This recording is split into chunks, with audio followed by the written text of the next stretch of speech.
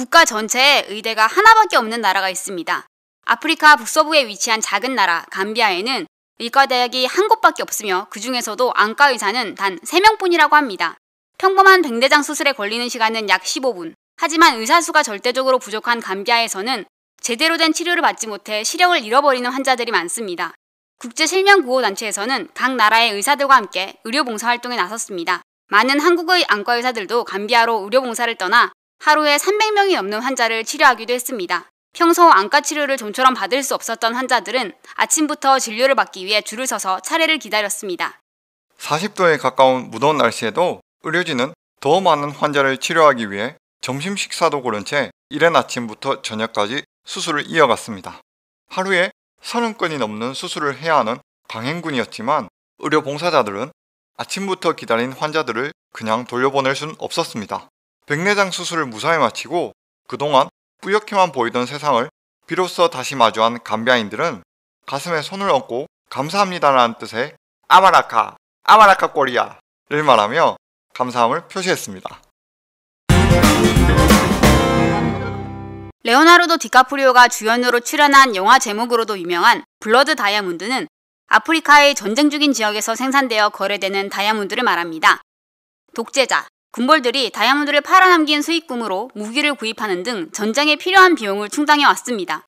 특히 서아프리카의 시에라리온, 앙골라, 라이베리아, 콩고 등의 국가들은 내전 기간 동안 다이아몬드 불법 밀거래를 통해 전쟁 자금을 충당하였고 다이아몬드 채굴을 위한 강제 노역을 포함한 각종 인권유린과 같은 심각한 문제들을 일으켰습니다.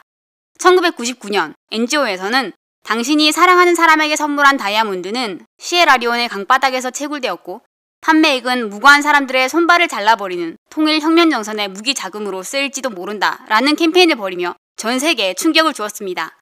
2000년 5월 다이아몬드 생산국들은 남아프리카 공화국의 킴벌리에서 회의를 열었습니다. 이 회의에서 블러드 다이아몬드 밀수출을 막는 방법에 대해 본격적으로 논의가 시작되었고 그 뒤로도 여러 차례 회의를 거치며 2002년 3월 킴벌리 프로세스가 유엔의 승인을 받으며 완성되었습니다. 킴벌리 프로세스는 분쟁 지역의 자금원이 되는 블러드 다이아몬드가 국제시장에 유통되는 것을 차단하기 위해 다이아몬드 원산지를 추적할 수 있도록 하는 협약입니다. 킴벌리 프로세스 참가국은 다이아몬드와 함께 원산지 증명서를 유통해야 하며 구매자들은 증명서가 첨부되지 않은 다이아몬드는 구매할 수 없습니다. 2003년 1월부터 40여 개국의 회원국이 참가하는 협약이 발효되었으며 한국 역시 2003년부터 킴벌리 프로세스에 참가하고 있습니다. 끼니는 걸로도 커피는 절대 포기할 수 없다는 사람들이 많습니다. 그만큼 현대인들에게 커피는 생필품처럼 생각된 지 오래되었고 커피 공화국, 커피 중독, 커피 인류라는 말이 나올 정도인데요. 실제로 한 설문조사를 보면 한국의 성인 남성들은 일주일에 평균 9잔의 커피를 마신다고 합니다. 갈수록 커피 시장은 커지고 그만큼 소비자들은 다양한 종류의 커피를 즐길 수 있는 시대가 된 것 같습니다. 커피의 오스카상이라는 컵 오브 엑셀런스는 브라질, 콜롬비아와 같은 대표적인 원두 생산국을 포함하여 중남미 11개국의 커피 농장에서 출품한 우수한 커피를 5차례 이상의 엄격한 심사를 거쳐 그의 최고의 커피를 가리는 세계 최고 권위의 커피 품질 대회입니다. 각 지역을 대표하는 커피 농장에서 출품한 커피는 치열한 예선을 거쳐 본선에 오르게 되고 본선에서의 심사는 원두의 품질을 감정하는 국제적으로 검증받은 전문가인 커퍼들이 맡게 됩니다. 이 중 2006년부터 2017년까지 11년 동안 총 7차례나 1위를 차지한 대단한 커피 농장이 있습니다. 바로 중앙아메리카 과테말라의 엘 이네르토 농장입니다.